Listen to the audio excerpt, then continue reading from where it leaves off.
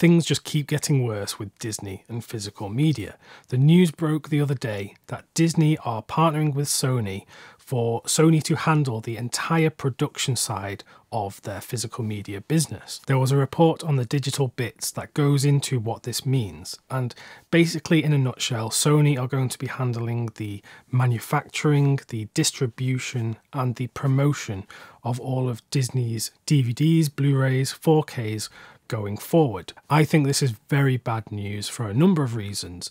Before I get into that, I want to address something that I've seen from some people saying that this is actually good news. Some people have misunderstood this news, thinking that Sony are going to have some sort of control over film licenses and the creative aspect of making these physical discs. Because as you may know, Disney is sitting on an absolute mountain of great films, many which have already had 4K restorations, that they are not releasing on physical media. We know this because Disney is fully invested in their streaming business.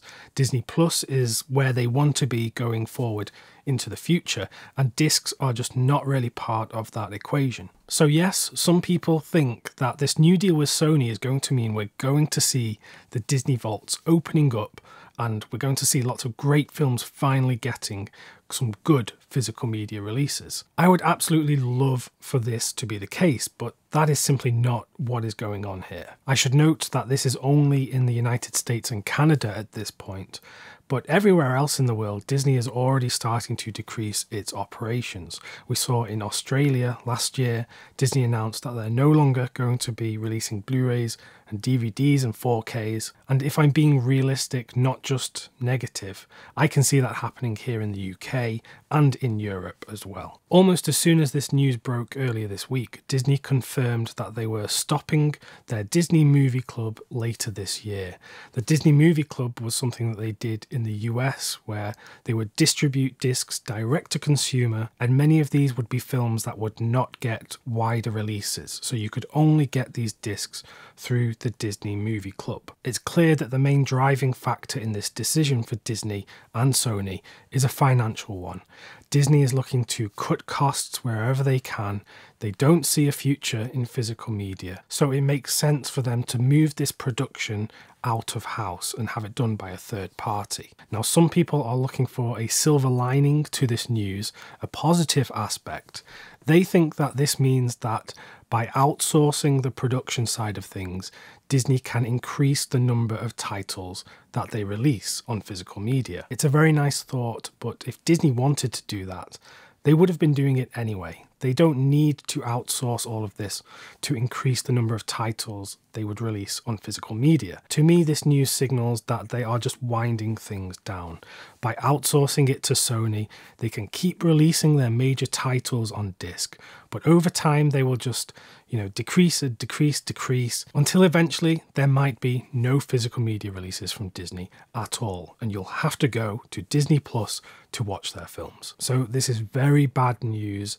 And let's just keep our fingers crossed that other companies do not follow suit. It is such a crying shame that Disney has so many great films in their catalogue now because of the companies they've acquired, such as 20th Century Fox. They are sitting on an absolute goldmine of films, some of which, like I mentioned, have already had some great restorations. And the thing is, they are doing absolutely nothing with these films. They could, at the very least, be licensing these out to some of the boutique Blu-ray labels to start doing some great releases of these films and keep them in circulation. They have so many titles that, let's face it, would not be very popular amongst the masses, but these are films that would do very well in the kind of boutique Blu-ray space. The kind of films that if they just whack them on Disney Plus, no one is going to watch them, no one's going to even be able to find them because they will be rotting in a corner of their streaming platform. All of this is following on the trend that Disney seemingly do not see a future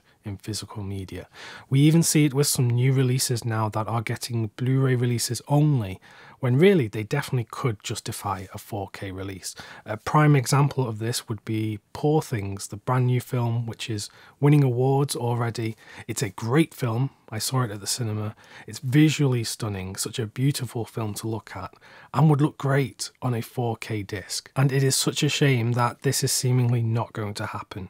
I'm sure it will look fine on Blu-ray, But, you know, a 4K disc in this day and age of a major film that's winning awards just seems like it should be happening, and it sadly is not. So what can we do about this news going forward? Well, not really much at all. We can just sit and wait and hope that Disney changes its mind on at least licensing films out to other labels. In an ideal world, Disney would start their own label for collectors, where they would start releasing some of these classics out of the vault and give them some great releases. Sadly, this will likely never happen because of the way that Disney is structured.